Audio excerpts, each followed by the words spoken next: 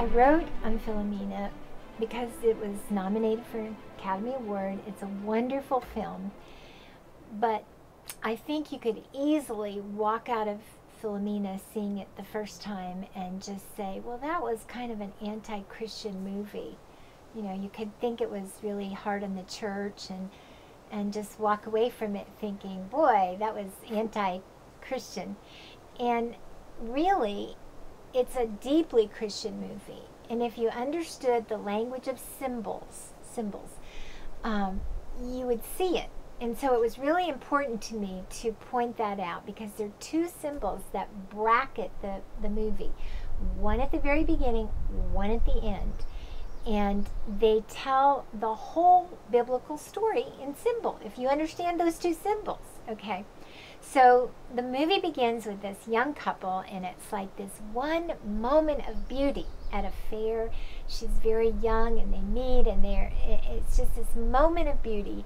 And then they get carried away and have premarital sex, and that's where the first symbol comes in, because as they're having it, the candy apple that Philomena was eating, with the bites out of it, falls to the ground, and there you have the symbol of Genesis 3.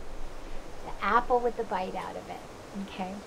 So what happens right afterward just goes right to Genesis. It's like her father puts her out, takes her to the convent, disowns her.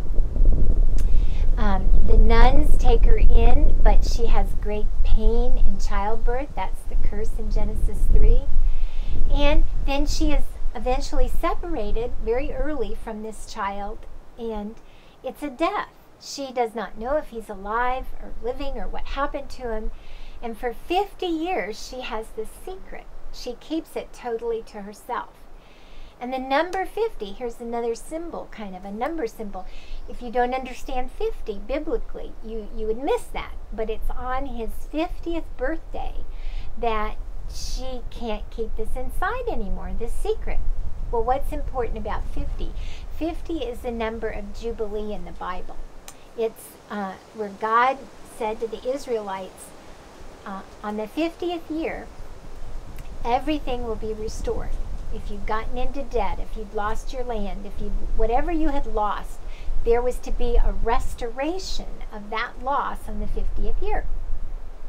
So, on this 50th birthday, she breaks open the story, and Philomena and Martin go on this journey. And it's a real hero's journey because they're both at a loss in life. She's lost her son. She's brokenhearted. She's had this secret. Martin has lost his job. And they represent two broken people, man and woman, wealthy, well-off, average working class woman. They represent kind of the whole fulcrum of life of men and women, and they go as this kind of Adam and Eve figure back on this journey, and it really is a hero journey. They leave their ordinary world, they cross a threshold, they go into a special world, and they're being they're tested, and they're going down into the ordeal, which is finding out what really happened to Philomena's son. And they do. They discover that he died of AIDS and he's dead. But the journey doesn't end there. They press on to see, she really needs the closure. Did he love me? Did he ever try and find me? And so the journey leads them right back to where it started at the convent where all this took place in the beginning. And there is this great climatic scene where they confront the nun that was involved in the selling of the child. And the nun and false religion is really exposed for what it is, okay? But Philomena and Martin have both been transformed by the journey they've been on.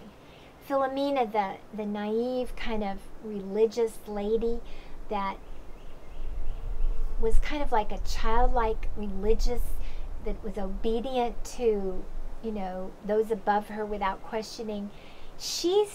Her faith has changed greatly. And Martin, who was a lapsed Catholic, who really didn't believe in anything, his faith has changed greatly. They both have been transformed on this. And they come to this confrontation, and Philomena discovers where her son is buried, and she goes out to see his grave while Martin confronts the nun, and then he buys the second symbol. And this is the key. He buys a small figure of Christ, and it's got it. The arms of Christ are outstretched like this. It's the loving Christ. Okay. So he takes it out and he puts it on the grave for Philomena, gives her this gift. So the movie is bracketed by the Genesis apple and the figure of Christ, like in Revelation.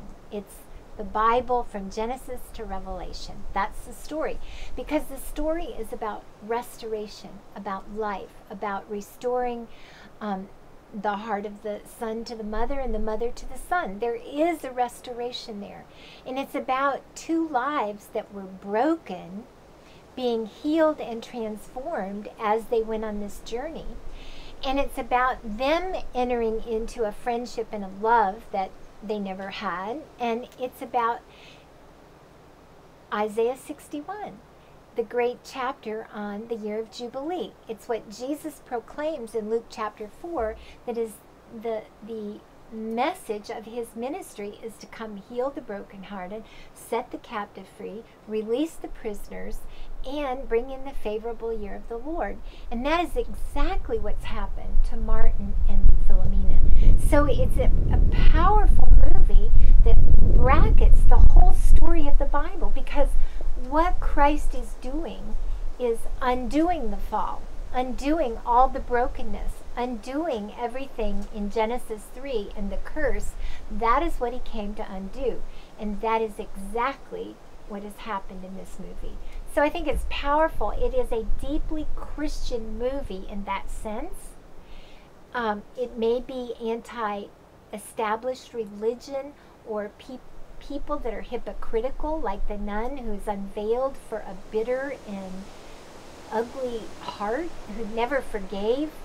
But it reveals the great transformation in Philomena, that she can forgive and act like selling her son without batting an eye.